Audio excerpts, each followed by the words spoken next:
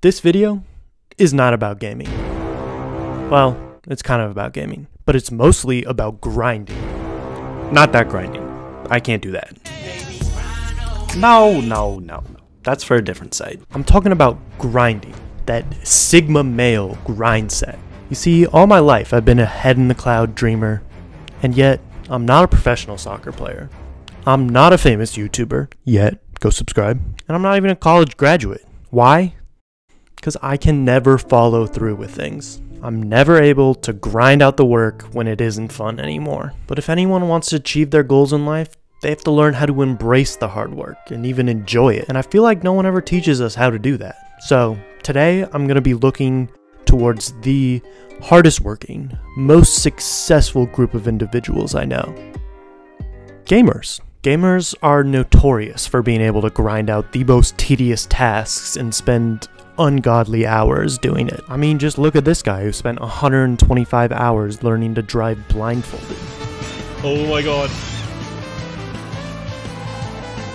Oh my god! Yes! Or this guy who made a beacon out of just netherite. No, it's just right. 4 layers, all of netherite blocks, just so we can power one simple beacon. Which, if you've ever played, you know that's ridiculous. The point is, they can spend absurd amounts of hours on something, whether they like it or not. Why have I done this? I would love to be able to harness that energy, that grind set, in order to do all of my other projects in life. So today, I'm going to be doing a little experiment. I'm going to be completing a gaming grind that I've always wanted to complete, but never have. And that is the Call of Duty camo grind. Today, you're going to see how I dedicated the last 7 months of my life to making my video game character's gun look like this, to now looking like this. I know what you're thinking. Totally worth it, right? So let's get into it. Call of Duty grinds have been around since the dawn of time, aka 2007. But ever since I started playing the game in 2016, I've never completed the Mastery camo. In fact, despite getting hyped up and telling myself I was going to do it each and every year, I've never even gotten more than 25% of the way done with it. But this year's going to be different. Here's the plan. There are 4 stages to this grind. The first is leveling your weapons. There are 51 weapons in the game that you all have to get to maximum level, as well as complete some trivial challenges along the way. Second is the gold challenges, which you typically get by completing kill streaks. Third, platinum, which is usually long shots. Fourth is the polyatomic challenges. Now, these were headshot challenges, and upon completing these challenges for all 51 guns in the game, you will then receive Orion camo. Now, some of you may be thinking, why does the polyatomic camo look way better than the Orion camo? Well, my answer to you is this game sucks. More on that later.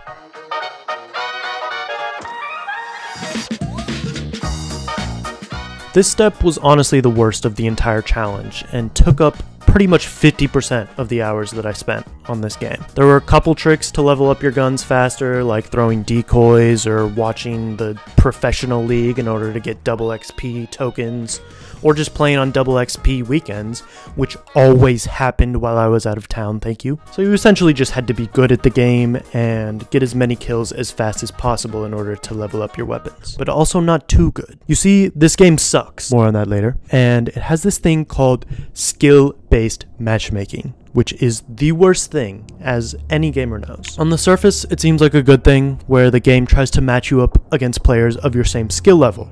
But in actuality, that makes the game way less fun and should just be the ranked mode. So, any game that I did really well and got a lot of XP from, I would then be punished by the game and put in a lobby with Cheeto-dusted, grass-allergic, G-fueled sweats who would just absolutely murder me. Because of this, I was spending upwards of 2 hours on a single gun, which means to complete all 50 camos, it's like 100 hours just on the first step. Needless to say, I was very discouraged and considered giving up right then and there, making it just like every other year. But then, just when I needed it, the game presented the perfect solution. A cheat.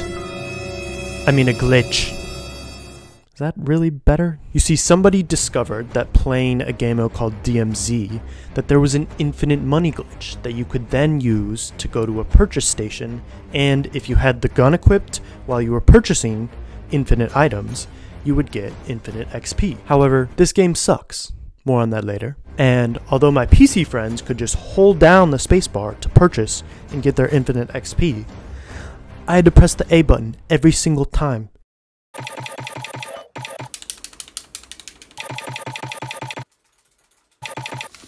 What the f are you doing?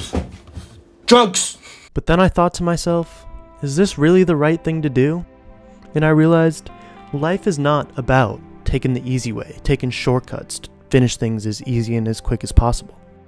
Or maybe it is, I don't fucking know. But regardless, I decided to listen to my morals and not use the glitch anymore. Definitely not because it got patched. But my good karma was received by the universe, and the next day, they released a game mode that would restore my faith in this challenge. You see, Shipment is both the worst map in the game and the best map in the game at the same time. Some games would go like this. Alright, Shipment time! Hey buddy! Oh, kind of weird they would spawn me in front of somebody like that. Twice in a row. 3 times in a row. Oh, fuck. Okay, no one behind me this time. Oh, but now it's shotgun to the face. Sick. Alright, they're gonna be behind me. I knew it, get wrecked, buddy. What the fuck? But other games I was getting 3 or 4 weapon levels as opposed to 1 or 2 on other maps. So I was happy. Until they took it away a week later. But eventually, after way too many hours, I had finished all 51 gun levels and was ready to move on to the next stage. However, there was just one problem. I had hit the wall. After grinding for months with practically nothing to show for it, I was at the point I was all too familiar with. The point where I'd question why I was doing this in the first place and try to give up. However, this was the whole point of this video, this moment right here. So I needed to develop some techniques to try and get through. My first thought was that I was burning myself out. So I decided I was going to space out the time I was playing. Instead of going for super long sessions trying to bust out all the work, I decided I was going to play 1 hour in the morning and 1 hour at night. And that was it. Today is day 1 of gaming every morning, noon, and night. Actually, just morning and night. It's 8 a.m., which means it's true gamer hours. I got my yogurt, my banana. Let's see how many fake shiny things we can get in an hour. For the next week, I got up each morning and started my day with an hour of gaming, and each night I ended it the same way. Now, by no means is this a morning and night routine I would recommend to anyone, but it was nice to start and end my day with a little productivity. And although I stuck to it pretty well the whole week, it really wasn't working.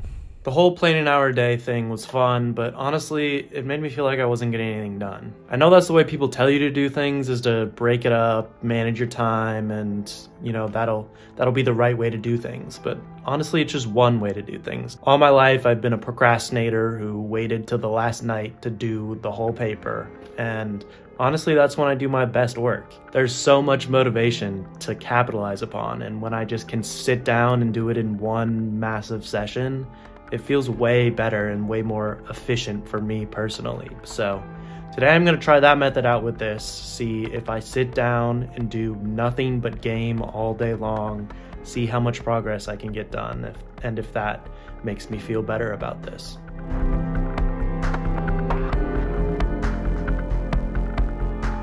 I waited for a nice rainy day where I could sit down and grind out the next step all day long.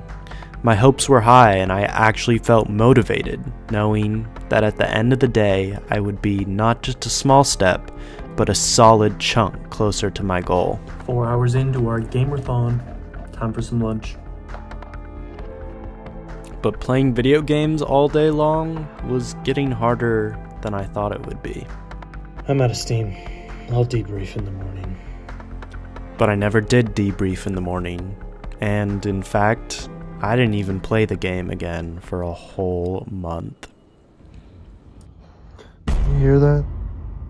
I swear to God, it's taunting me.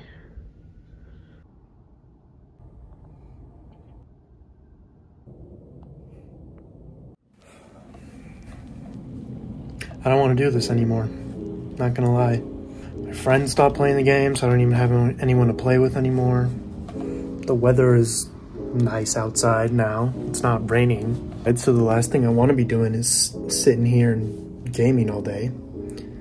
Well, maybe not the last thing. Neither method I tried felt like it was working. The 1 hour a day felt like I wasn't getting anything done, and the entire day of gaming burned me the hell out. I don't know why I'm doing this. I don't know what the point is anymore. So, Bro, literally shut the f up. Nobody wants to hear you whine about this. I know it's harder than you thought it was gonna be, but at the end of the day, you promised yourself you were gonna do it. okay. Yeah. Alright. I'll do it. You better. I'll do it. That's right. I'm gonna need a new plan though, because this is not working. So, I need a more distinctive plan on how I'm gonna finish this project. One of the reasons why I did this project in the first place was to learn how to get through this moment right here, right now. And one of those things is hard work. You know, how do I get shit done when I don't actually want to do it? There's a few things that I've noticed just while doing this challenge. One of the things is that I never reward myself for getting things done. It's important to celebrate when you achieve something in order to trick your brain in the future that doing things is good, doing hard work is fun, getting to the end goal is something I want to do. And so one of the things I need to do better in all of life, but especially in this challenge right now, is to reward myself for getting through each task. So I have a plan that's hopefully going to help me with that, and also should help me visualize how much further I have to go. So as of right now, I have 2 camos left to unlock before the final Orion camo, and that's Platinum and Polyatomic camo, which I'm representing with these 2 circles. However, to unlock each camo, there's 51 guns that I have to complete the challenges for, as indicated by these smaller circles.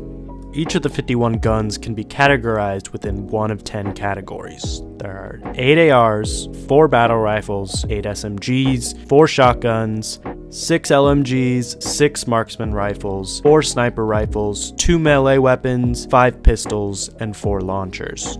Now each time I finished a weapon challenge, I had a box to tick off, which may sound like extra work to some of you, but for me, it felt like a reward that I couldn't help but want to complete. Then, once I had completed an entire weapon category, I would ink in my lines and color a portion of the pie, seeing all of my hard work come together.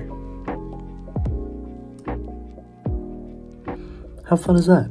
I love it. Yeah, I think this is a great way to motivate me to get through the final push. I feel a little bit like a kid with his coloring book, but big kids can have coloring books too, okay? I don't know, if you don't like checking stuff off a list, then what do you like in life? So I think this is gonna be a pretty great thing.